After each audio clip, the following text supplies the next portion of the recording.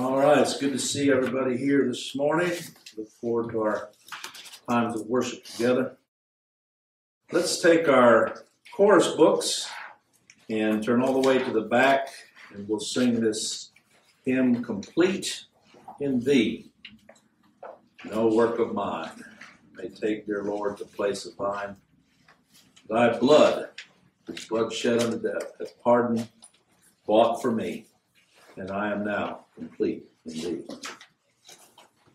Complete in Thee, no work of mine may take, dear Lord, the place of thine. Thy blood hath pardoned, bought for me, and I am now complete in Thee. Yea, justified, O blessed thought, and sanctified, salvation wrought. Thy blood hath pardoned, bought for me, and glorified I too shall be. Complete in Thee, no more shall sin. Thy grace hath conquered grace within. Thy voice shall bid the tempter flee, and I shall stand complete in Thee. Yea, justified, O blessed thought, and sanctified, salvation wrought. Thy blood hath pardoned, bought for me, and glorified I too shall be. Complete in Thee, each want supplied, and no good thing to be denied. Since Thou my portion, Lord, wilt be, I ask no more, complete in Thee. Yea, justified, O blessed thought, and sanctified, salvation wrought. Thy blood hath pardoned, bought for me, and glorified I too shall be. Dear Savior, when before Thy bar all tribes and tongues assembled are, among Thy chosen will I be, at Thy right hand, complete in Thee. Yea, justified, O blessed thought, and sanctified, salvation wrought. Thy blood hath pardoned, bought for me, and glorified I too shall be. You're a child of God, and we're to sing your testimony before the Lord. That would be a good hymn to sing, wouldn't it? Complete in Thee. Let's take our Bibles and look once again in Proverbs chapter 1. And I'm going to read from verse 1 down to verse 7. And we'll just see how far we get. It's important for me, just like in building a house, to lay a good foundation. If you find somebody that's a contractor and says, oh, don't worry about it, I can get that house built in a day, and they show up and start putting up the walls, you're going to go, wait a minute. Isn't there something about pouring a foundation here that you do before you build the walls? And I say that because I believe it's vital, these introductory verses, to lay the foundation of what this book of Proverbs is all about. And we know that there is no other foundation that can be laid than that which has been laid, and that is the Lord Jesus Christ. You can read through this entire book of Proverbs, but if all it is a book of sayings or quotes that you feel are going to help make you live better or feel better or be better, then you will have missed the very purpose of this book. A lot like when you read a book. How many of us take the time to read the preface? I used to just like to get over that and get right into it. But there's a reason there's a preface to a book, because in it, it lays out the roadmap for where that book is going. And you can learn some things in that preface of what to expect as you read. So that's what we're doing here. That's why I'm taking my time going through this. We looked primarily at verse 1 last time, where it says the Proverbs of Solomon, the son of David, king of Israel. And we considered how Solomon was a type of the Lord Jesus Christ. There wasn't any man, the scriptures say, wiser or wealthier on earth than Solomon. And yet, when the Lord Jesus Christ came to this earth and stood in front of that temple, and all of those around him considered Solomon to be the greatest of kings, perhaps second to David, what did our Lord say? There's one here greater than Solomon. They had a tendency to exalt these men, whether it was Moses, whether it was Abraham, whether it was Solomon, whether it was David, and elevate them above measure, when in reality they were but servants of God who came and served as a type and a picture of the Lord Jesus Christ in their offices. So as we read here, let's keep this in mind, that this is about Christ. Now today we're going to consider, what is it to have wisdom and understanding? What is it for Christ to be our wisdom?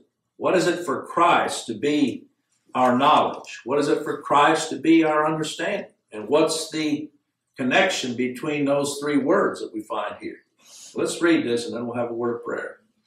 It says, the Proverbs of Solomon, the son of David, king of Israel, to know wisdom and instruction, to perceive the words of understanding, to receive the instruction of wisdom, justice, and judgment, and equity, to give subtlety to the simple, to the young man knowledge and discretion.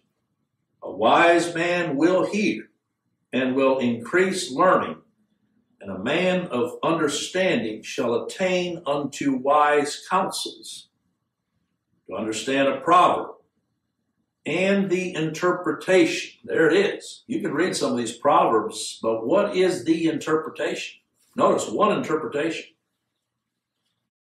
The words of the wise, and there I have to say the words of the wise one, not Solomon, but Christ, in whom all the treasures of wisdom and knowledge are found. And their dark sayings, their hidden, mysterious sayings. It's not like dark in the sense of it's dark and obscure, but in the sense of hidden. How is it that any of us can know of Christ? He has to be revealed. The dark sayings. And then verse 7, if you wonder how this all comes about, it says, the fear of the Lord is the beginning of knowledge, but fools despise wisdom and instruction. And again, I would encourage you throughout the book of Proverbs, where you see wisdom and where you see understanding, put the name of Christ. Where you see the wise one, put the name of Christ. Where you see the righteous one, put Christ. So here, the fear of the Lord is the beginning of knowledge. The knowledge of not what, but who. The knowledge of Christ. The fear of the Lord. Where does that originate? It's not within us. Paul said there in Romans 3 that they have no fear of God. Those that are still without the knowledge of Christ, without the Spirit of God. They have no fear. And that's pretty evident in society when you see people walking around in a store somewhere or passing you, it says, no fear. They take that as a prideful thing. That's not a prideful thing. There ought to be fear, especially the fear of the Lord.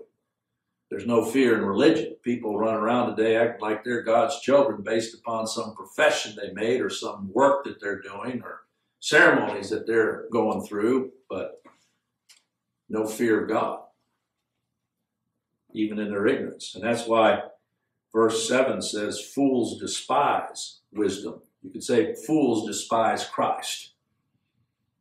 They don't want to hear of him. They don't want to hear of his righteousness. They don't want to hear of his work alone being that satisfaction before a holy God. They want some credit.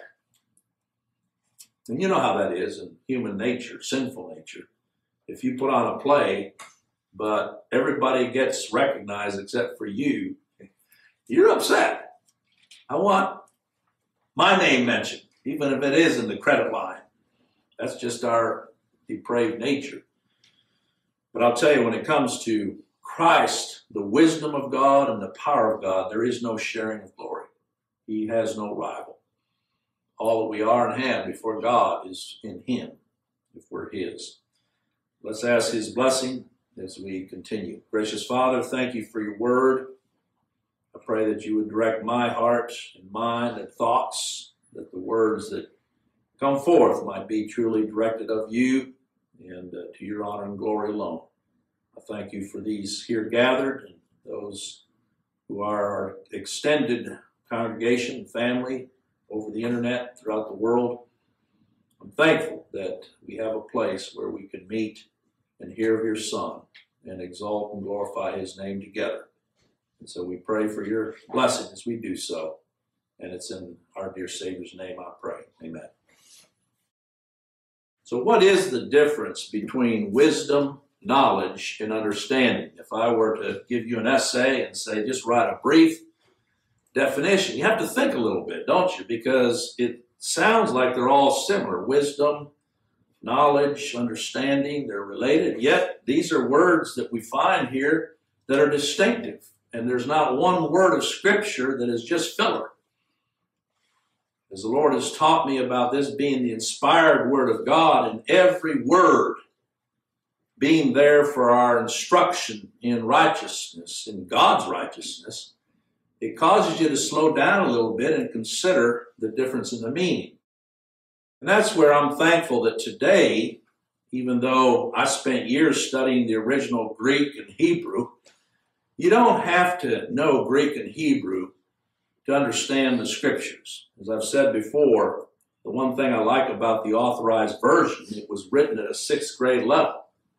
Now, if someone comes up to you and says, well, I don't get that old English, I always respond to them, well, do you realize it was written at 6th grade level? What was your level in school? I don't mean to put them down, but what's so hard to understand about thee and thou? And just like anything, if you come across a word you don't understand, you look it up in a dictionary. We have the possibility today with technology just to click on a link under Strong's Concordance. Every word is explained in its original. And you can go and weigh it, look at it. So there's no reason why we can't have and understand at least of the words of Scripture. Now, I understand that it's the Spirit of God that has to teach us, give us eyes to see Christ. Because some of the best linguists of the day were the Pharisees and the scribes. That was their job. When they copied by hand the original Scriptures, they went back and counted all the little, what they call the yodas and the jots and the tittles. Because one little mark over a word can make a difference in the entire word. That's in the original. So they were careful. They went back and counted every word to make sure it was transcribed. And I believe the Lord purposed that for us, to preserve his word, even through these men that were anti-Christ. And yet they missed Christ. Our Lord Jesus said of them in John 5:39, ye search the Scriptures. He's talking about their carefulness in copying and studying the Scriptures. And he said, because ye think that in them ye have eternal life. It's like many today, they're Bible toters. They hold this Bible and they hold it to be the inspired Word of God. And they will tell you, oh yeah, I'm a Bible believer. The problem is they don't believe in the God of the Bible. Just like the Pharisees. Who is the God of the Bible other than Christ from beginning to end? It's not just a nebulous God, but it's the Lord Jesus Christ. If God has ever been revealed in a sinner in truth, from the Old Testament all the way to our time, to the end of time, it has been through the person and work of the Lord Jesus Christ. Those of the Old Testament, the Spirit caused them to look forward. Just like Job declared, I know that my Redeemer liveth, and in the last day shall stand on the earth. What day was he talking about? He was talking about his first coming. The Redeemer, God. There's none that redeems but God, but standing in the earth in the last day. How do we know it's the last day? Because it was inaugurated when God became flesh, came to this earth, lived out that perfect life of obedience as a substitute, and laid down his life that God might be just to justify. So, as we read the Old Testament, what a blessed way to read it. Looking for Christ, because that's where Solomon was caused by the Spirit of God to look. You talk about a sinner. Go back and look at his life. There was nothing in Solomon. If salvation were by works, there would be no hope. But he was caused in his seeking even of wisdom, to know wisdom. You say, well, why would you need to seek Solomon? God already gave you that wisdom and told you that you would be the wisest man on this earth. Yeah, but there's natural wisdom, and then there's the wisdom of Christ. And I believe that's what Proverbs is about. I believe that's what Ecclesiastes is about. The name Ecclesiastes means the preacher. And there's one thing when you read Ecclesiastes that Solomon is confessing is there's no hope in this flesh. We labor, we enjoy the fruit of our hands, but there's something more that's necessary.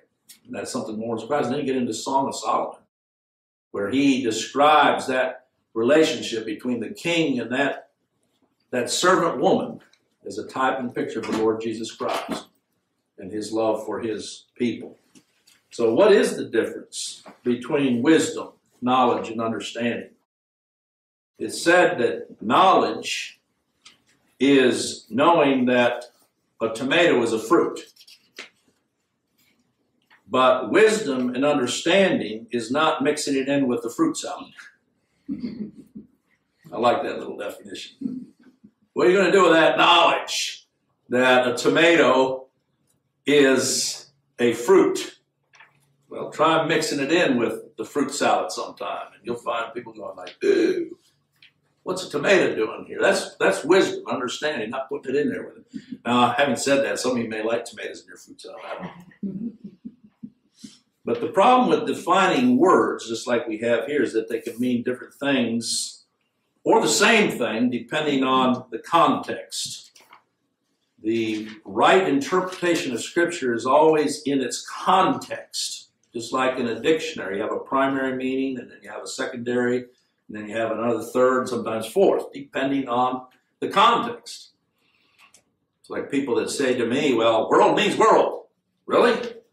Look that word up in the Bible Concordance, and you'll find out there's 4 different meanings for world, depending on the context. So when it says God so loved the world, it doesn't mean that he loved every single individual in the world, but he loved this created world in this manner, that he gave his only begotten Son, that whosoever should believe on him. So right there it tells you it wasn't everybody, because not everybody believes. Whosoever believeth on him should not perish, but have everlasting life. So even there it makes a distinction between the believing world and the unbelieving. And it's not all that are believers. It's not all that profess to believe that are believers. So there it is. The word world, the word all, same thing. There's a context to it in its meaning.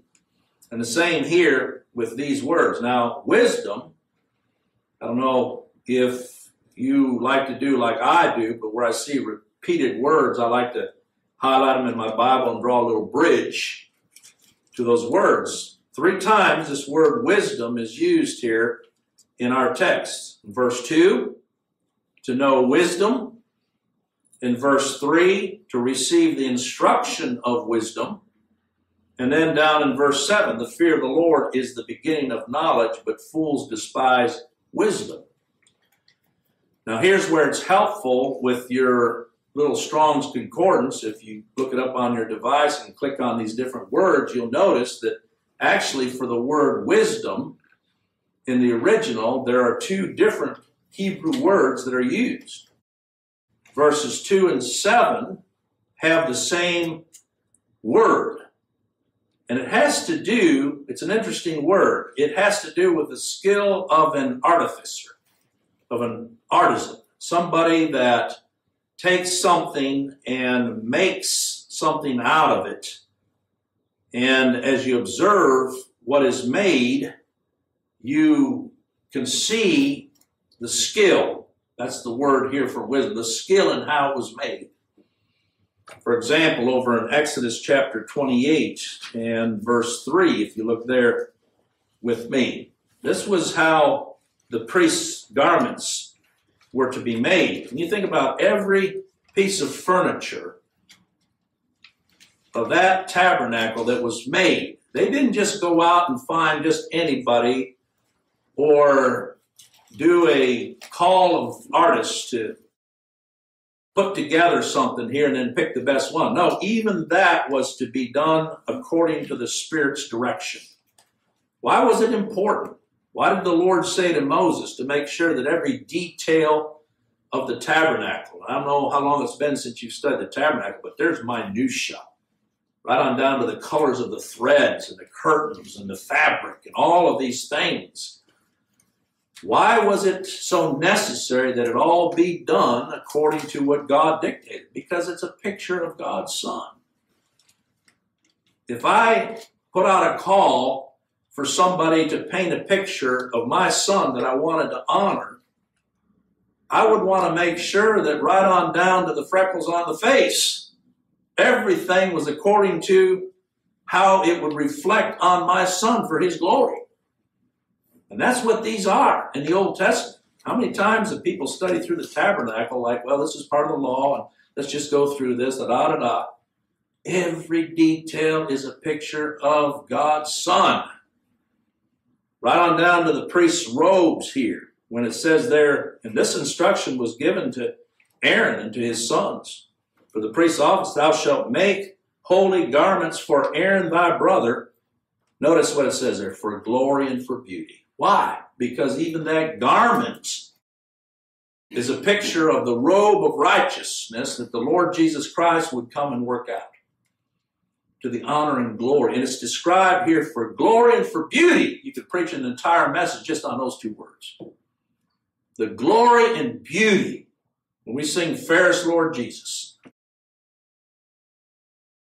The glory and beauty of God's Son. It's not to become enthralled with those garments like we have today. People going back and they're actually rebuilding models of the tabernacle. They've got people dressed up walking around in these robes, and the whole thing is historic. Well, this is how it would have looked like for a priest in that day, and everybody's like, oh, this is cool. It becomes a tourist attraction. That has nothing to do with it. This has to do with Christ. And look at verse 3. Thou shalt speak unto all that are wise-hearted. Where does that wisdom come but through the Spirit of God? Because it says, whom I have filled with the Spirit of wisdom. If a person was filled with the Spirit of wisdom, it's not just natural talent wisdom here. I believe that these would have been the true Israel among Israel. These would have been those in whom the Spirit of Christ dwelt. And so as they were doing it, it wasn't just doing a fabric, but their thoughts were upon the person of the Lord Jesus Christ. Who he was and what this would represent. That's, as I said, when God is pleased to reveal of himself to any sinner, it's going to be through his Son, the Lord Jesus Christ. And I know I get pushback. People say, oh, well, they didn't know all that we know today about Christ. I'll tell you what, if the spirit of wisdom was in them, then their hope is, even as Christ said of Abraham, he saw my day and rejoiced. Maybe they didn't have all the detail that was going to be in Bethlehem and his name would be called Jesus. But like Job is one of the oldest writers in Scripture. I know that my Redeemer liveth. Just as Boaz was a kinsman redeemer. Picture to Ruth of what Christ would be. That seed of David that should come from that lineage. But there it is, the spirit of wisdom. That's the same word we have here in Proverbs chapter 1 and verse 2 and 7. That they may make Aaron's garments to consecrate him, that he may minister unto me in the priest's office. And there's another whole message too, how Aaron in that high priestly office was a type and picture of what the Lord Jesus Christ would be. So that's the same word. That's the skill of an artificer.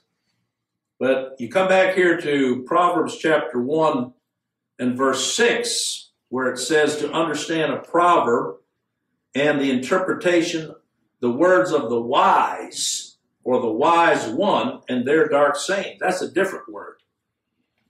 That means to be prudent and circumspect, and to give a careful attention to detail. When you find somebody that we would consider to be a genius, we know some people, I'm not one, but there are those that they see things from a different perspective, and they're constantly bringing out aspects that you never thought of.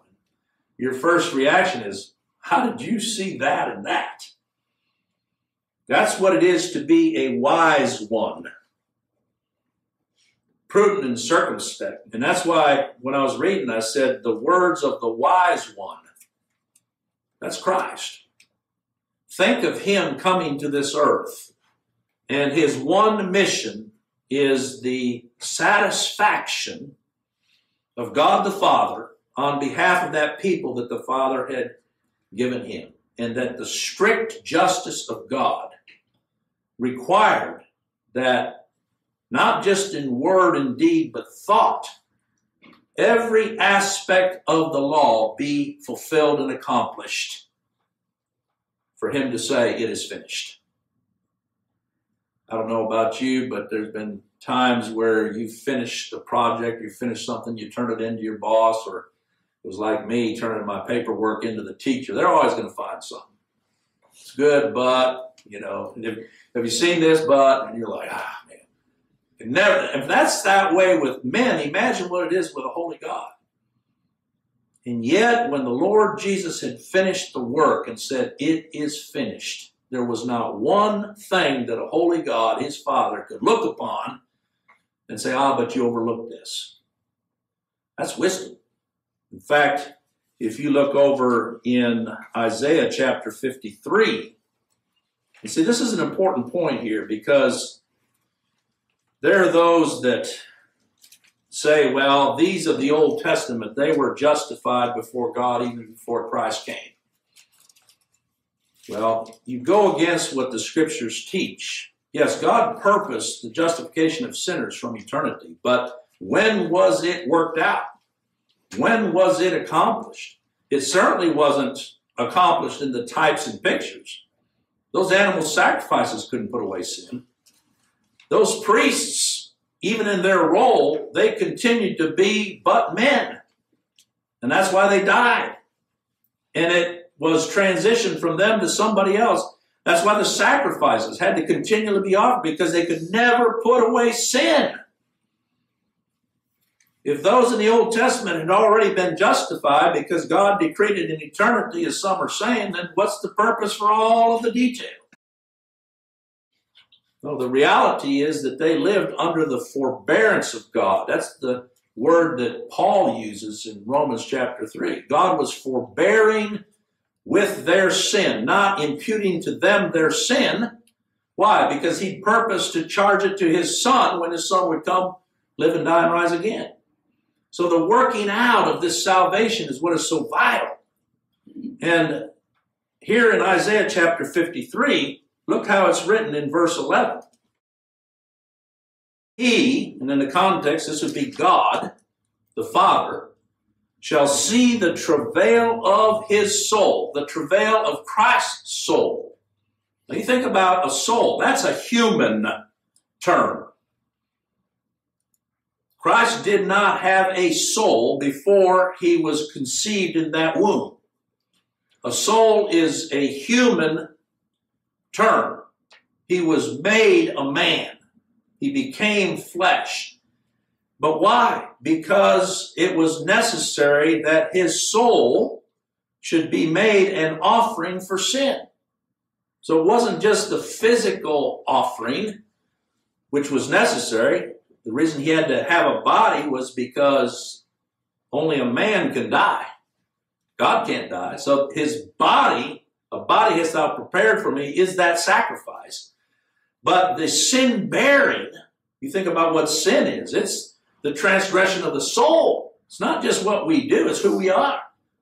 And our Lord Jesus Christ suffered the guilt. He didn't become a sinner. There wasn't sin put in him.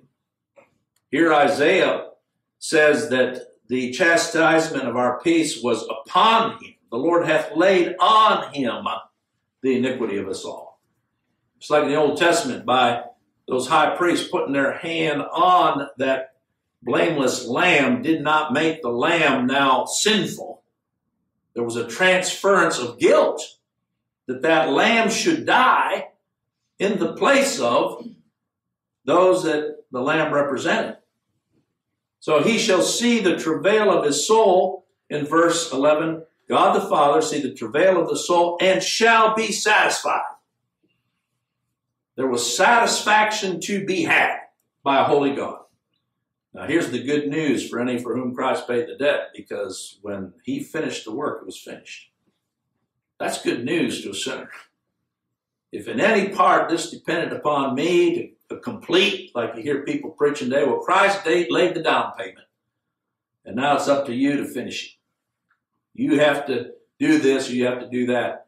Thankfully, it's not so. Even if the Lord would say, I've done everything I can, now it's up to you to believe, there would be no salvation, because none of us are born with faith in our souls. That's a gift of God. But look at here. By his, there's the word, knowledge, by his prudence, by his circumspect life, by him giving careful attention to every detail in all things. Notice what it says. This is God the Father speaking now. Shall my righteous servant justify many? Why is it put in the future tense?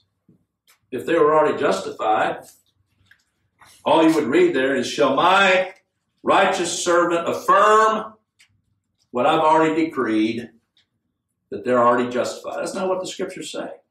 Shall justify many. Who are the many? Those that the Father gave him. I love the shalls of Scripture. I've told you that before. When people say, are you a hard shell? Like S-H-E-L-L, I tell them, no, I'm a hard shall. S-H-A-L-L. I don't mind that. I'll tell you, the grace of God softens this old heart up. But it's based upon the hard shall, S-H-A-L-L, of the work of the Lord Jesus Christ. He shall bear their iniquities. I'll tell you what, if he bore them, then we bear them no more. And I'll tell you, there's a bunch of people out there mocking right now with the internet. Anything you preach is automatically public, and they like to take and just pick your words apart. And there's a bunch of people mocking out there what the Lord has made precious to my own soul, and that is, when I was born in this world, though a sinner, I was born a justified sinner. I just didn't know about it. Where was I justified? When Christ finished the work. God purposed it in eternity, but if I believe the scripture, shall my righteous servant justify many, because he shall bear their iniquities? Where were the iniquities borne away? At the cross.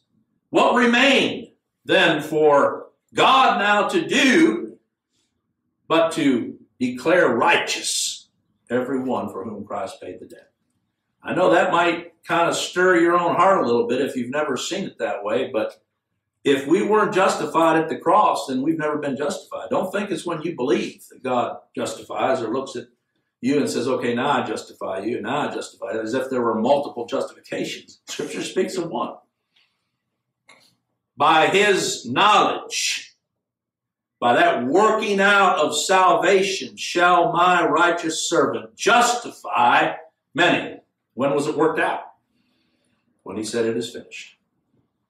And he commended his spirit to his Father.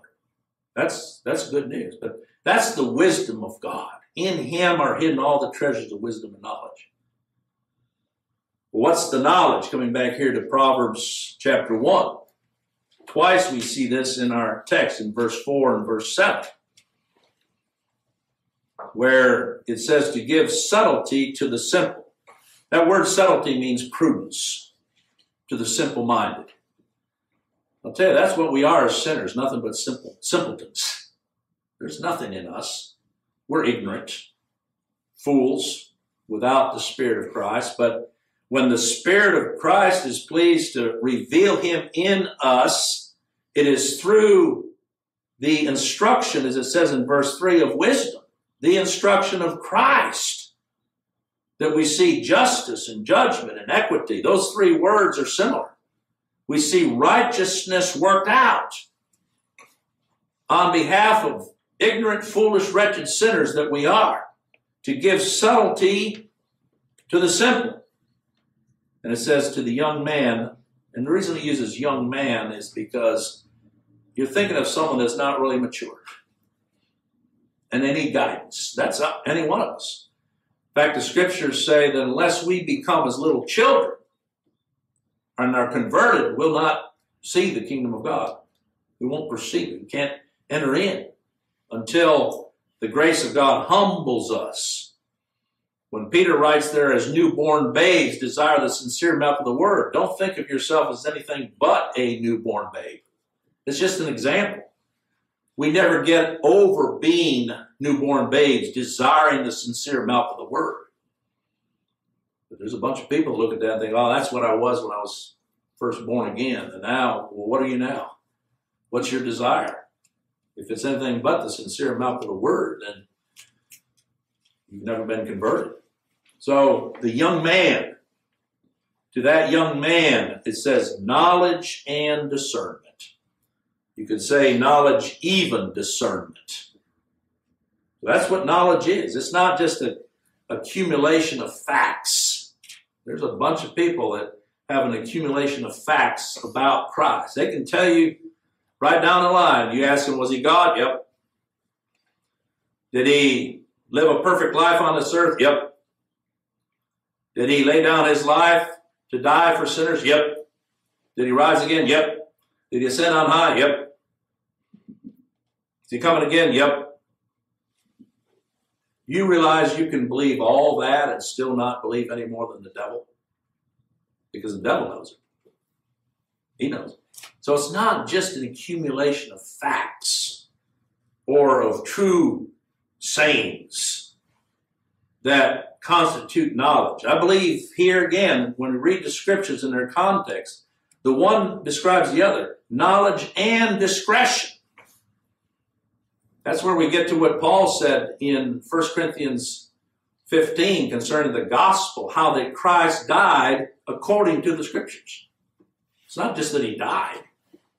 And not how he was buried and was raised again according to the scriptures. There's meaning behind his death, who he is and why he died and what he accomplished by his death that pertains to sinners such as we are. That's not just, oh, I know that, but that the Spirit of Christ being revealed in us. Now, as we just sang it to begin with, complete in thee, no work of mine can satisfy the Lord God other than that bloodshed.